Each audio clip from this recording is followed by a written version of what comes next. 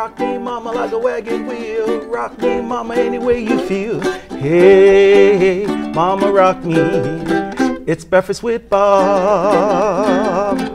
Cheers. And Poncho Man. Welcome, everybody, back to Breakfast with Bob, St. George edition. My name is Bob Abbott. We're brought to you by Master Spas, Zion's Bank, Quintana Roo, Forum Smart Swim Goggles, Clash Endurance, Premium Plus Sports, and, of course, our Challenged Athletes Foundation. Our next guest, Laura Siddall, 2021. She finished second on Lanzarote by 58 seconds. That's such a brutal race. And then second in Challenge Roth by a few seconds more than that. How you doing, Laura? I'm good. How are you, Bob? I feel I should rename it. It should be Brunch with Bob.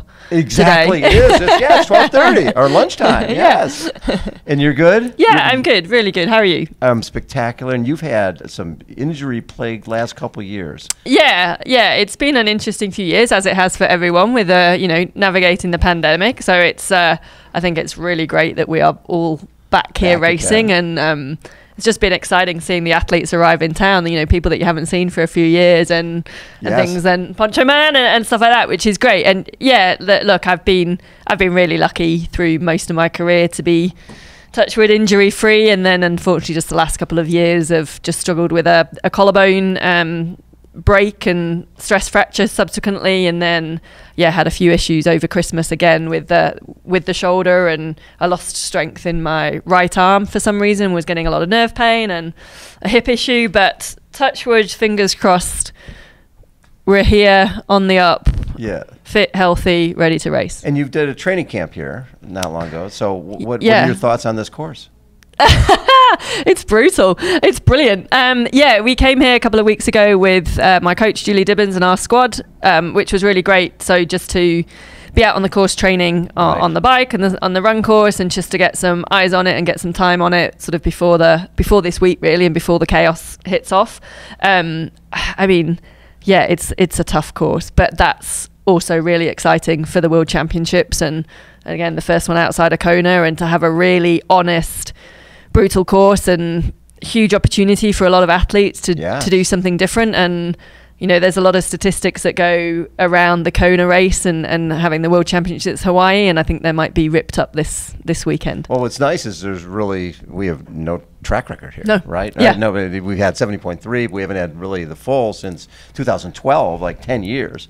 And I look at people who've done well, Ironman Wales, Ironman Lanzarote, who understand that it's a long day and you have to be patient and people will blow up. And if you're giving all the secrets away now, Bob. You need to tell everyone to go out hard on the first bit of the bike. that last part, there's no canyon. It's no big deal. No big deal. It's pretty flat. It's downhill. Yeah. You'll be good. But this is a thinking person's course, don't you think? Yeah, definitely. I think it's it's that patience game, I think, and a strength-based course. But, as with any race and with the World Championships, you've got to get that balance between playing your own game and being patient, but obviously adapting and being flexible to the race dynamics. And I think, on the women's side, we've got, it's just so open, and there's a huge depth. And I think we're going to see a different style of racing that perhaps is more, I think there'll be more people to athletes together on the women's side. And so you've got to be able to adapt to those dynamics, which in a lot of races the females aren't used to. They're used to just being on their own for lengths of the bike course or whatever. So yeah. So going from being having a degree in mechanical engineering and deciding, I think I'll go be a pro triathlete, that had to be an interesting decision. Yeah, look, grew up always doing sports and loved it, and athletics and netball in the UK, and but sport when I grew up, because I am one of the older ones, was very much the hobby. And you went through school, university degree, and you got that corporate job, and the sport looked great on your CV and making you look like you'd got additional skills and very rounded. But it was never really, for me growing up, like something I saw as a career professional. Yeah. And then I moved to Australia with my job at the time, working as an engineer with Shell. And, Australians love triathlon, so got sort of introduced to the sport through colleagues from work there, and started as a complete beginner as an amateur, and 4 or 5 years as an amateur, working my way up the ranks. I guess just got hooked and loved it, and then got to a crossroads, I guess, where I was doing relatively well as an amateur and wasn't particularly enjoying my corporate job, even though I was really lucky. I had a great boss who supported me in the sport as well. But just got to that point of going, it's sort of a now or never decision. And I didn't want to look back in 10, 20 years time and think, what if that I hadn't kind of given it a go to go professional. Whereas I think growing up and doing the other sports, I'd got to quite a high level, but never fully committed. And so it was like, with triathlon and this, new sport at that point that you're into, it's, don't miss that opportunity now, because you won't get it again. And Ironman Australia, how many times you won that?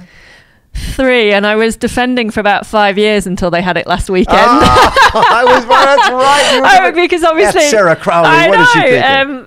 2017, 18, and 19, I won there, and then obviously in 2021 it didn't happen, and actually in 2022 it wasn't a pro race, so I would have again sort of carried on through till next year. But I think with Ironman New Zealand getting cancelled early this year, they moved the pro race which was a shame. It wasn't a pro race because it's a fantastic race, right. But they then moved the pro race to Ironman Australia, and so it became a pro race. And yes, Sarah Crowley and Beck Clark had a great battle, and Sarah took the win. Was that hard for you not to go? When I realised they'd put the pros back in, it was hard, but obviously it was a week before this race, and I've had this focus and commitment. So, and also, to be honest, I've had 3 amazing years at Ironman Australia. It was my first win over the iron distance, which was incredibly special, being in Australia.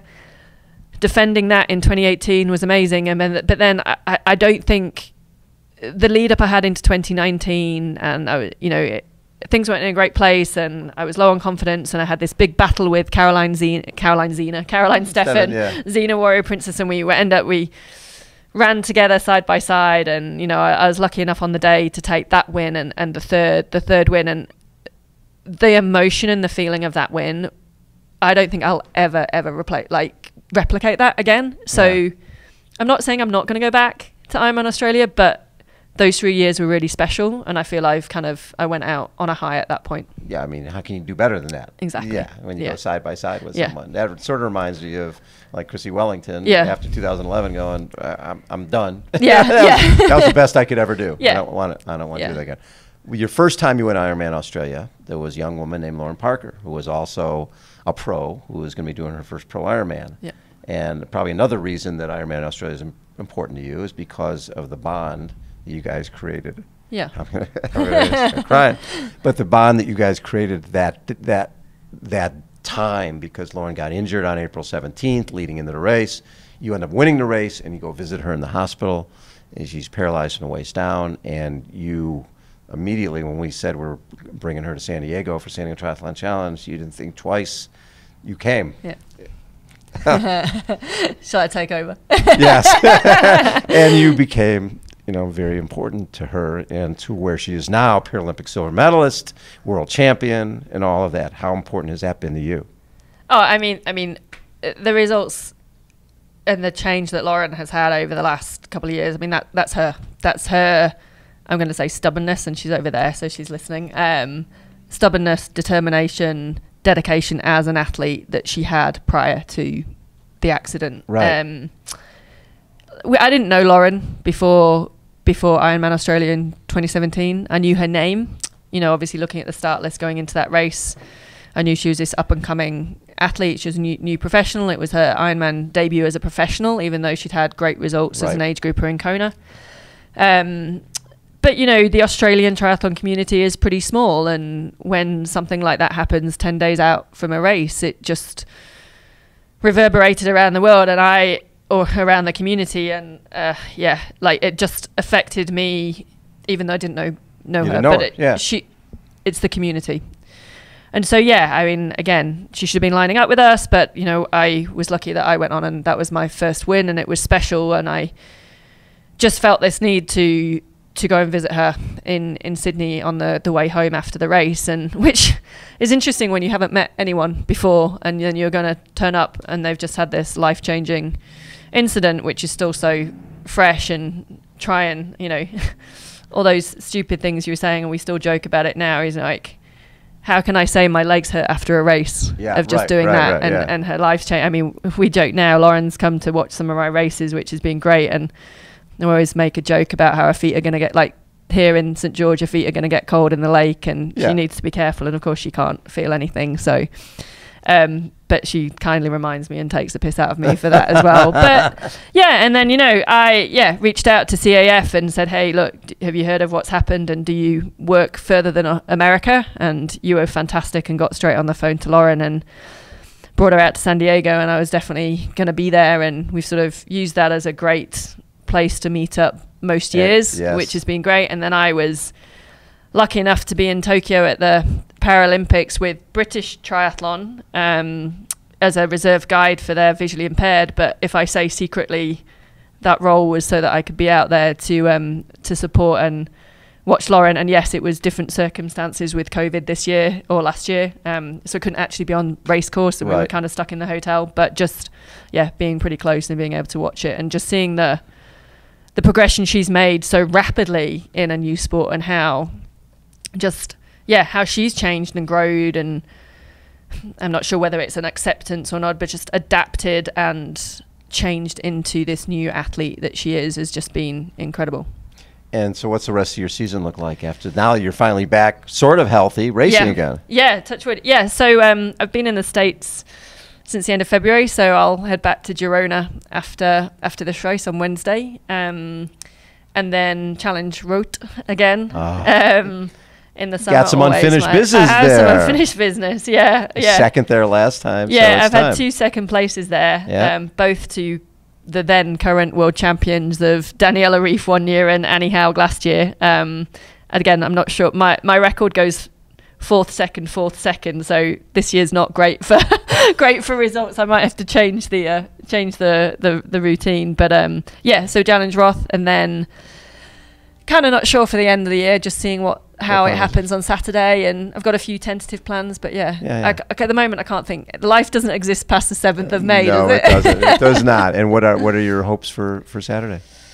Oh gosh, just being able to put out the training that I've done and the work I've done, and having my best day and my best performance. And I know that's cliche as it sounds, but just focusing and having the confidence on what I'm capable of, and if that puts me somewhere in the mix, then happy days. Love it, Laura. Thank you so much for taking time. Poncho Man, take us out. Rock me, mama, like a wagon wheel. Rock me, mama, any way you feel. Ooh, mama, rock me.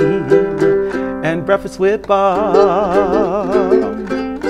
Chee. Poncho Man, thanks everybody for tuning in. We'll catch you next time. See ya.